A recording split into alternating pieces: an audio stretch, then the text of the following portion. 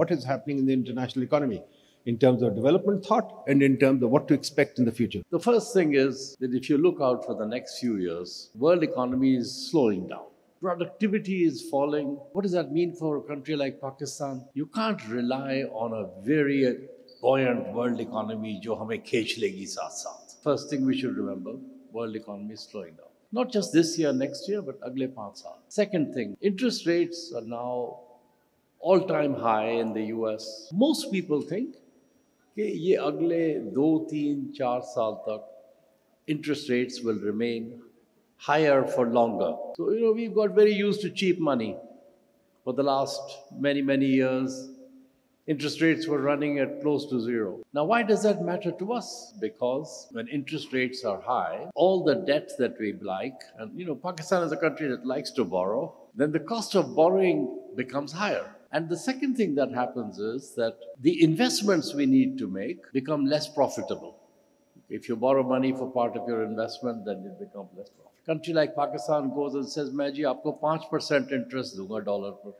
So a lot of investors who are sitting on assets, they're getting 1% or less than 1%. वो कहते हैं ठीक है यार, थोड़ी सी risk लेके, let's put it in Pakistan. Today, in the US, I can invest in a T-bill, US government T-bill, and get 5%. So if a country like Pakistan comes and says, we'll give you 7%, people say, well, I've got 5%, yaar, kafi hai. Third thing I want to say is, everyone feels that looking ahead, the economy in which we live, the world in which we live, is going to be a world in which there are going to be shocks more often, more frequent, deeper shocks. Let's look back.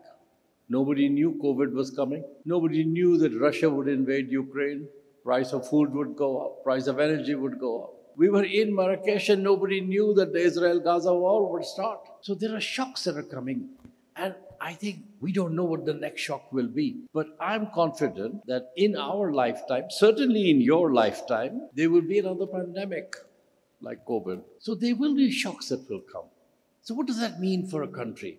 It means that we have to become more resilient to shocks. And the international system also has to become more resilient to shocks. So I would say these are the 3 big takeaways that I took about the world economy and where it's going. Global environment बहुत difficult हो रही है. Countries like Pakistan, it is difficult to borrow. और आपको पता है हम कितनी borrowing का सोच रहे हैं. हमारे पास इस वक्त खसारे पड़े हैं तकरीबन 80 billion per year for the next 3 years हमें चाहिए दुनिया से.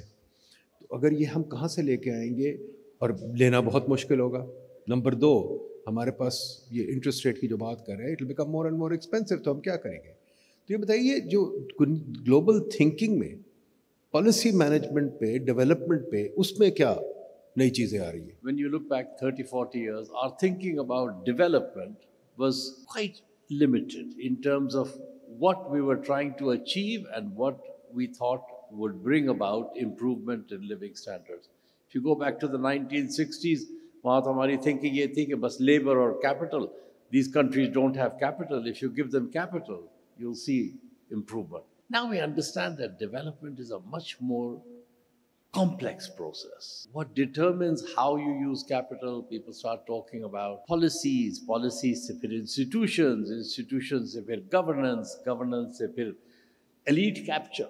One of the advantages of working in a place as a World Bank, IMF, you get exposed to many countries. And the one thing I've seen is that the countries that have really transformed themselves, they had their own strategy. And it was a sustained hard work over many decades and predictable policies over the period. ताकि investors जो हैं उनको पता हो कि हम इस framework में invest कर रहे हैं. You can have good or bad policies, that makes a difference. But more important also is to have predictability of policy. I उनको पता है कि जी, this is the frame in which we are going to invest, we are going to make returns. And it's mostly a country-driven process. Development agencies like to use country ownership. It's a bit of lip service. But fundamentally, without the countries driving it, the second thing I've learned over this time is the role of international institutions. Unka role is actually quite limited.